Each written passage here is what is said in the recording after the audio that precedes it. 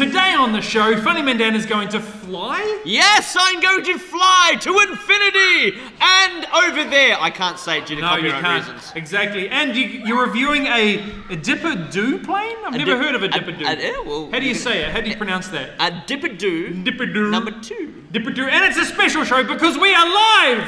Oh my goodness. Alright.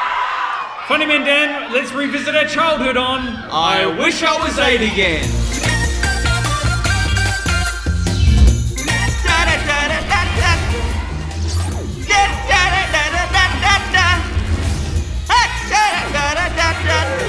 Hold the pose. I don't know how long to hold the pose for. Yes. Alright, welcome to the show. I'm Dave and this is Funny Man Dan.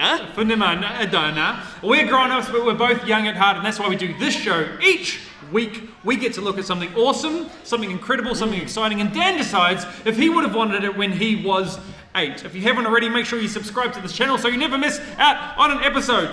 But let's talk about what we're talking about today, Dan. Let's talk about this plane, this thing, this aeroplane. Let's go. What have we got? It's called a Dipper-Doo. It is a boomerang. A boomerang. Or a boomerang is how you actually pronounce it.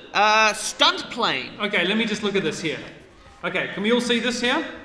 All right, Dan, you've bought me something which looks like it's from, I'm going to say 1930. No, it's from 1978. It's not that old. That's super old. That's when I was born. Oh, that's really old.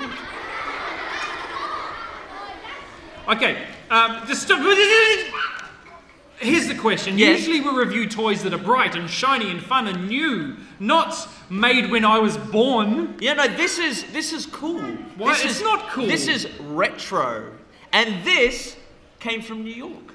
Okay, well, what do we need to do here? Do you need to assemble it? Yes, so this is a boomerang stunt plane. I got this in Toys R Us. I don't know if anybody's going to watch this. Oh no, it's going to be great. No, look, you take the little plane out like this. Okay, yep. And you put it like this. Yes. And then that's it, it's done. But then you can put on stickers. Okay, well you put on a sticker. I'm going to tell you about this plane. You've written some notes for me here. I have. Listen to this. 29,987,357 have been sold. Yeah. That's a lot of Dipper-Doos. That is a lot of Dipper-Doos. It's a lot of Dipper-Doos. I feel like people are disappointed.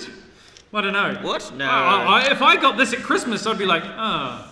No, but you don't know what the Dipper-Doo I'm not can impressed. do! All right, Carmen. It's not a Dipper-Don't!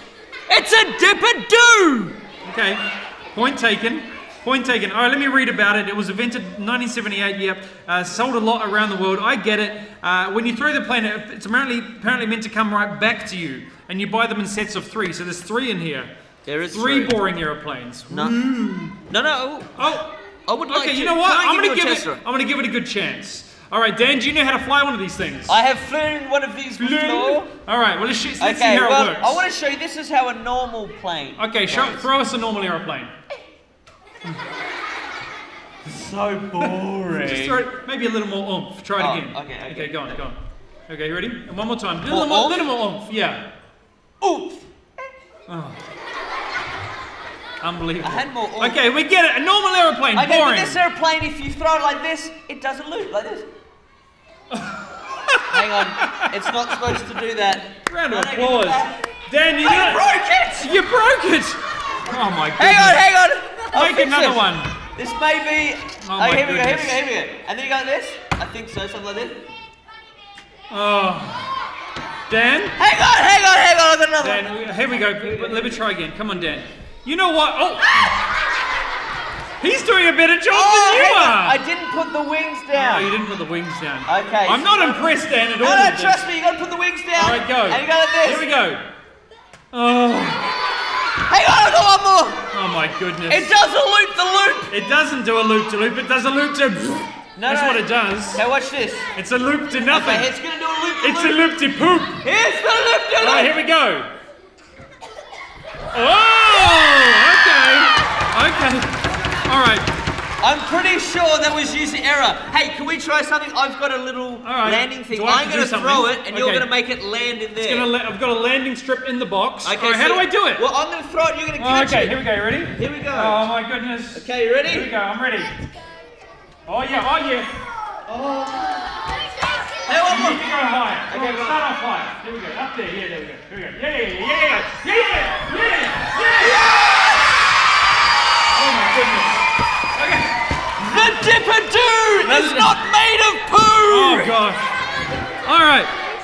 Funny Man Dan, I've gone from disappointed, I've gone from that was lame to, okay.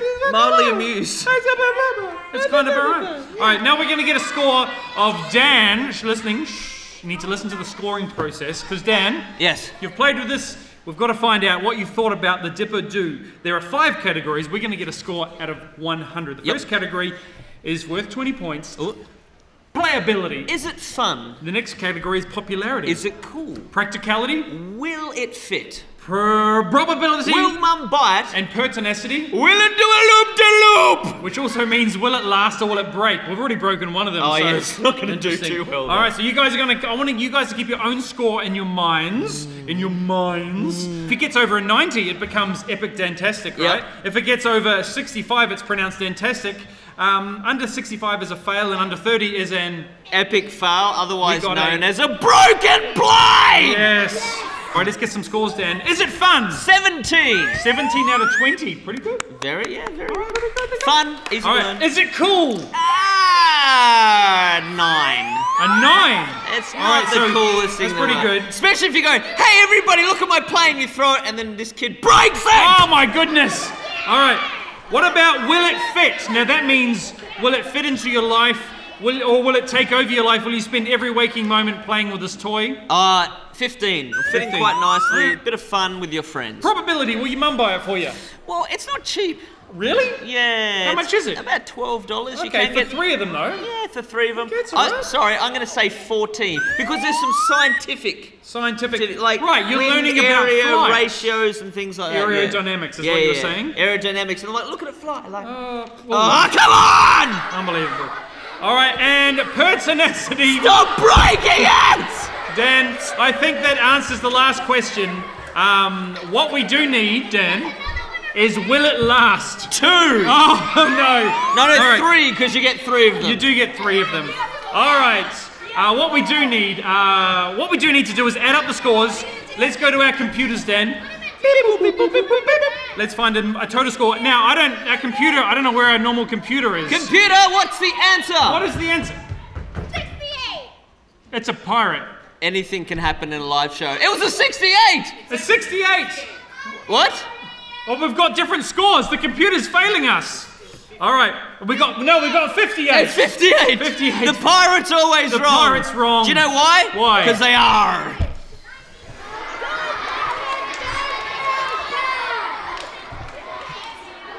Did you bring a pirate out just to do that joke? Yep. Okay. Wait, you see what's on next show? A 58. Is it dantastic? No. Oh, it's a fail. No, it's a fail. It's a fail. If it lasted longer, it was... The most important question of all, would you have wanted this when you were 8? About 20 of them, yes. All right. What do you guys reckon? What do you think? Would you want one? All right.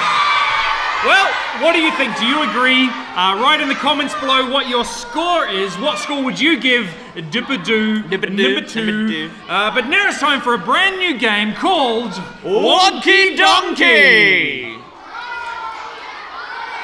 All right, Funny Man Dan, you've brought this new game to me. Can you explain how it works? Because I have to play this? Yes, this is amazing. This is a game based on a kids' TV show from the 70s in England. Okay. Or maybe the 80s. It's Wonky Donkey. We actually have a picture of a Wonky Donkey. Can we get the Wonky Donkey on the screen? Yes, it's behind us. Can you see the donkey is missing a leg? Oh dear. So therefore it's a Wonky Donkey. Right. I'm going to show you a picture that I have made. Yes. And you've got to tell me what it is, but it has to rhyme! Okay, calm down. Just take a breath. Yes. Breathe it in. Breathe it out. Breathe it in one more time. Then out through your bottom. Okay, so I have to figure out what the animal is. Yes. And then what... Okay, well, just show me the first one. Let's get the first one up there. First one. So if you have a look at this, what is we'll that? put it on the back screen for you. I'll look out here so I can see it. So if you have a look at this... Okay. That's a fly. It's a fly. So it's got like a g'day mate on the top. Yep. G'day mate. So he's an Aussie fly. Right. That does not rhyme, David. I was specific. It had to rhyme. Breathe it in. Breathe it out. So what do you think, guys? What is that animal? Is it a fly? It's not a fly. It's not a fly. It's not a fly. Okay, what? It's not a fly. What do you think? It has to rhyme. Mosquito. We're hearing mosquito. It is a mosquito. All right. So it's an Australian mosquito. Australian mosquito doesn't rhyme. You're on the right track. Oh! You know what it is? I don't know if I heard one. It's an Aussie Mozzie. It's an Aussie Mozzie. I got it. Well done. No one claps for me. Big round of applause. Oh, thank you. All right, I get it. Let's get the next one. I get it now. Let's go to the next picture. All right, here we go. Okay, it's a whale. It's a killer whale. Yep. And if you look closely... Oh, you know what? I can already hear it. It's a fail whale. Is it a fail whale? It's a fail whale. Fail whale. Last one. You got another one for me? Last one. More. Okay, here we go. We've got a bit harder. I've got a horse. Oh, this is terrible. Why is there Comic Sans? The worst font. You know what? Comic Sans if you're watching this, Comic Sans. If you're watching this at home, Funny Man Dan, or wherever you are, knows that I hate the font Comic Sans, and he chooses. Okay. And now you're doing exactly what it's a comic horse. Oh, okay. This is terrible. Saying, so it's a horse. This is terrible. Okay, so it's a complaining pony. Correct. No, it's not. It doesn't rhyme. No, I'm working on it. It's a awful horse. It's a coarse horse. No. A what? They're yelling horsey. It's not a horsey. Wait. Is that right? No, it's not that. It's a what? A talking horsey doesn't rhyme! Okay, you're going to annoy him. All right, Dan, is it a pony? It is a pony. All right, it's a moaning pony. It's a moaning pony. Yes, well done. Thank you very much. Well done. Oh my goodness, I got it. Oh, you win. Do I win? You got the What ball. do I win? You win. Do I win a dipper-doo? Yes, you win a dipper-doo. Can we give him his prize? Give me my prize. A broken dipper-doo. Oh, I got a dipper-doo. It's now a dipper-don't. Yeah. Well, thank you for watching, liking, and subscribing. Oh, it's been fun. Thanks for joining us on I Wish I Was 8 again. And don't forget to always remember to have fun. Oh, well done. Thank you, everybody. Give him a round of applause for Funny Man Dan.